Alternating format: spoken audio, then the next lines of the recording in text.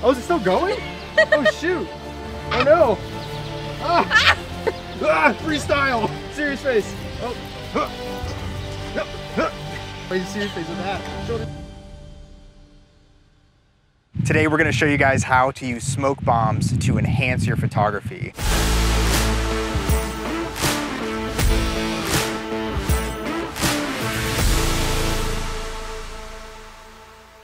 We are out here at one of the parks in Ashland, and we've got Livy, and we're doing a little bit of a patriotic Americana theme today, and we've got some red, white, and blue. And so what I'm gonna do is just walk you guys through my process, break it down for you, and then hopefully show you some epic photos at the end. Or this will all fail. We'll see. You can decide. But first and foremost, you wanna pick the right kind of smoke bombs.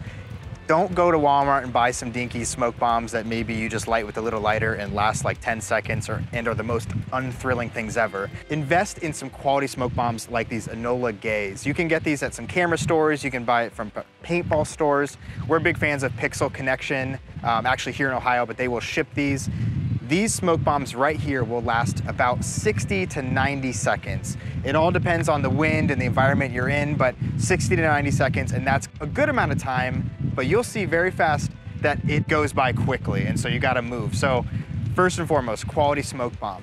Secondly, you want to kind of make a plan with your model or your client and plan out the poses you're gonna do before igniting one of these smoke bombs, because again, it's a little hectic and fast, and so you wanna just, if you set yourself with a plan, everything's gonna go by a lot smoother. So let's actually start with that. So Livy, we've got our flag.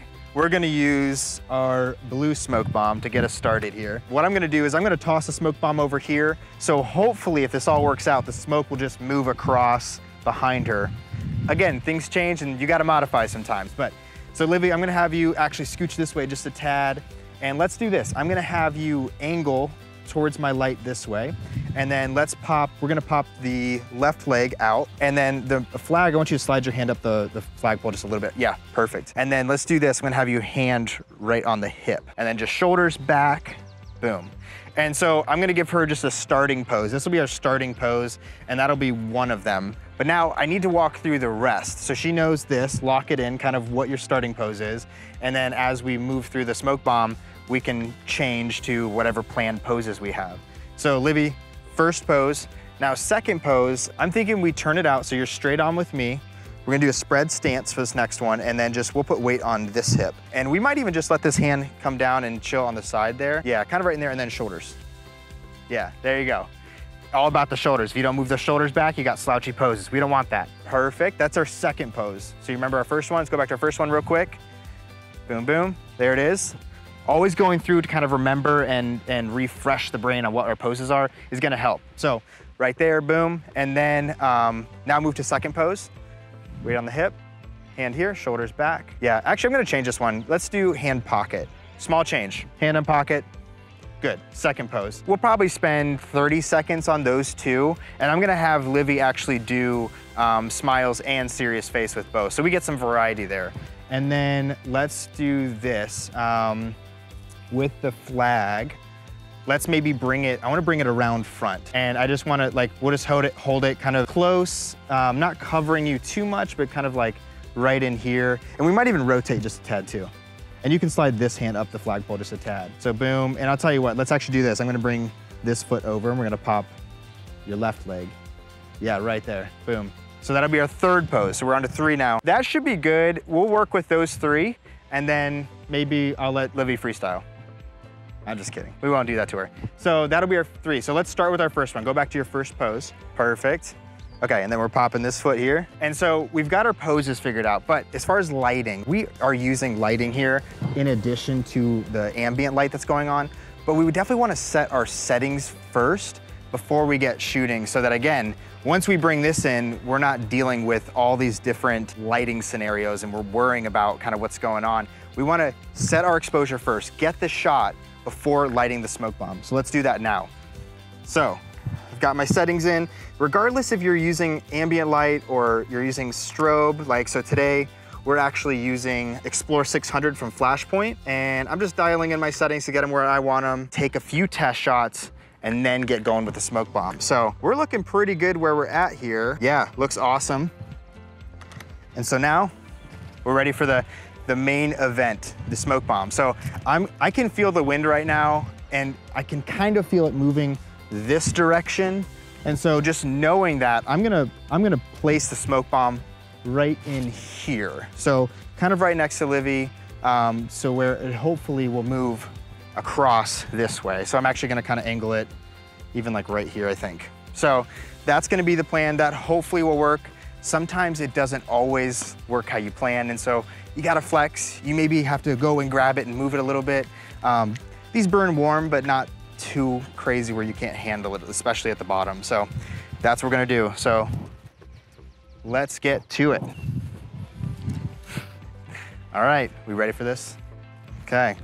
Big thing with these, it tells you instructions. You don't pull the tab straight out like you would think. You actually pull it sideways. So there's a little instruction panel that explains all that. But anyway, there we go.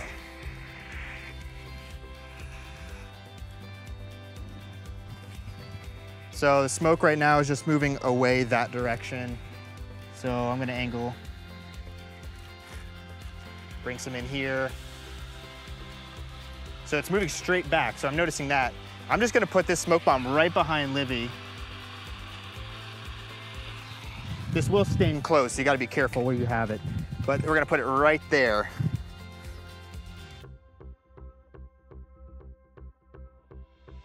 We have all this cool blue smoke right behind her.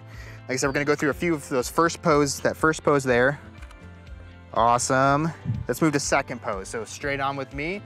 Yep, you got it, hand in pocket. Awesome, we're gonna do looking off to the side, same pose, looking off. Lock your eyes on something, there it is. Few smiles back at me, fake left, go. Nice, nice. Awesome, smoke's moving, so I'm gonna move my camera a little bit, shift it over. All right, third pose, bring the flag around front. And then spread stance, or no, I'm sorry, feet together, and then left leg pop, there you go.